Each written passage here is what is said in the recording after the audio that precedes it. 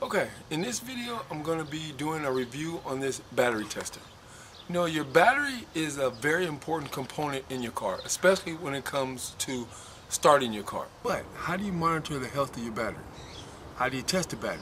Do you test it in your car, out of your car? Do you test it when it's cold, when it's hot? So you don't want to be on the side of the road and find out that your battery is bad. So today I'm going to show you just how easy it is to test out your battery. Let's get started.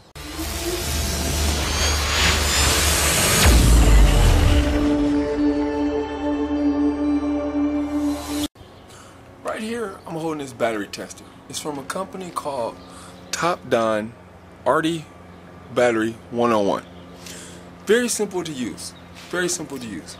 You simply take the red lead and you put it onto the positive terminal on your battery, black lead, negative terminal on your battery, and then it automatically comes on. You select your language, you select the range of your battery, and it will test your battery. It tests the charging system, it tests the cranky system. It's going to give you information about your battery you didn't even know existed. I've tested it on all three of my vehicles, and I actually found that one of my batteries was bad, so it's already paid off. Let me show you just how easy it is to work. Again, you take the positive, put it on the positive, negative on the negative. Very good gripping. As soon as you put it on, the LCD screen lights up and you're ready to go. The top-down charger comes with a quick guide, and it gives you explicit, detailed instructions on exactly what to do, front and on the back. It also displays what you want to do right here on the LCD screen. Put you in a little closer so you can see. Hit OK. I'm selecting English. Hit OK. The battery is in the vehicle. Hit OK. It's before charge because I haven't started the car yet. It's a regular flooded. You could change from AGM flat plate, AGM spiral, gel, EFB, or regular flooded. Okay. BCI, that's the one I'm going to go with. These are your cranking amps. And now it's testing. Right here, my SOH state of health is 22%. My SOC state of charge is 51%. The charger is saying that I need to replace the battery, so I hit OK. Now I'm going to start the engine and do a crank test.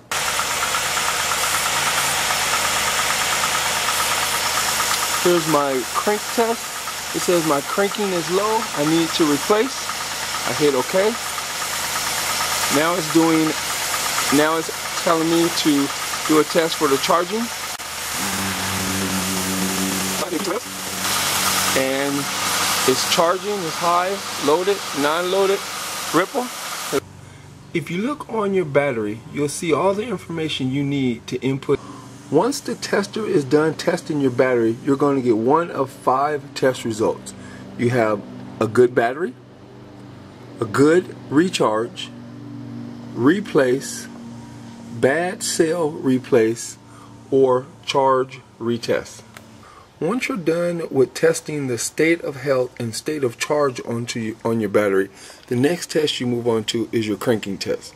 So you simply get in, start your engine. The system will automatically detect. Then you will get the results, and it will say normal or not normal, or whatever the results are, normal or replace. Then your final test is your charging system. This just shows if it's charging correctly. Loading your test, increase revs, testing, and then it displays your charging information. Okay, these are the tests I'm running today. I'm going to use the battery tester to test the battery when it's cold or before I drive the car. Then I'm going to start the car up, drive it around, let it get nice and warm, and then retest it. I'll show you both results so we'll see just how accurate this is. I am testing it out cold right now, hooking up the red lead, hooking up the negative. As soon as you hook it up, it comes on. I'm selecting English. I'm going with in vehicle. This is before charging or before the car is warm. Before the battery is warm. I have a regularly flooded battery. I have a BCI. By the way, all this information is on your battery in case you don't know it. 730 amps, and it's testing. So my state of health is 60%. My state of charge is 86%. It's telling me that I need to replace my battery. So then I hit OK. And now it's telling me to start the engine, and it's going to check the cranking amps.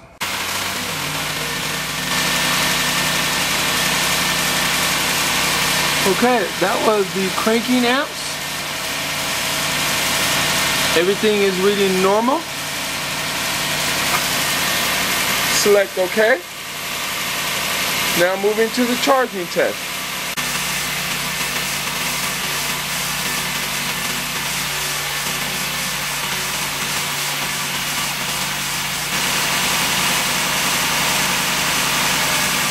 Okay, it's charging normal, and here's all the aspects that the tester is telling me the state of the battery, and that's it.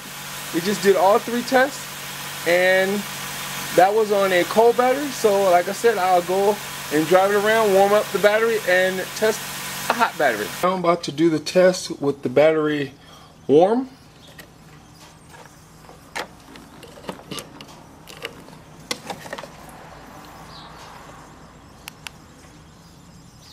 English, in vehicle, after charge, arrow up after charge, regularly flooded, BCI, same amps, and testing.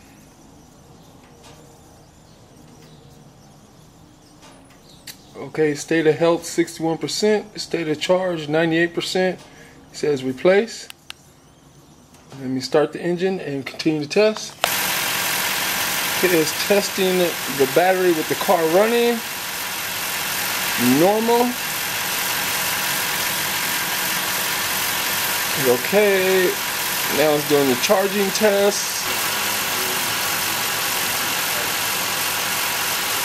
These are the test results from the battery once it's warm.